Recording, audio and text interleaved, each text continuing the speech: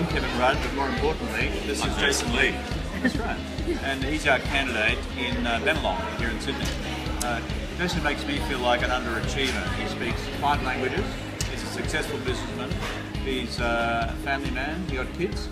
3 kids. 3 kids. 8, 6 and 2. 8, 6 and 2. And he's running for the Australian Labor Party seat of Bennelong. So all you good folks in Bennelong and suburbs like West Ryde, where we are at the moment, get behind Jason. I need him in Canberra. If you want me as your Prime Minister, I need you to vote for him to make that possible.